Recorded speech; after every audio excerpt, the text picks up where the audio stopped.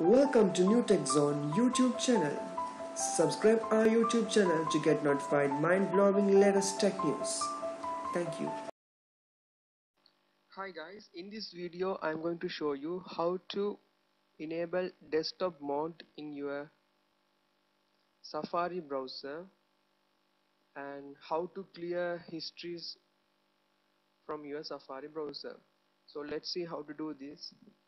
So first tap on Safari browser and let's go to any of the website, for example youtube.com. so I'm going to youtube.com and the YouTube site is enabled. So you can see here the website open but with the mobile view. So if you want to enable this into desktop mode, all you have to do is, you can see in top right corner there is a refresh button.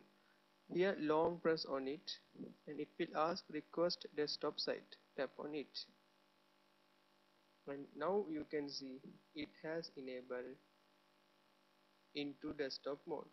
Or you can do this in another method. So I'm going to show you same like that. I'm going to type youtube.com and tap on go, and here you can see there is a button, sharing button. So all you have to do is tap on it and you can see here there is option request desktop site. Tap on it. Once you tap on it, it will show desktop view. Now I am going to show you how to clear histories from your Safari browser. So once you open your Safari browser, you can see here there is no any option to remove your history in your Safari browser. You can see there is no any option. So all you can do this through your settings.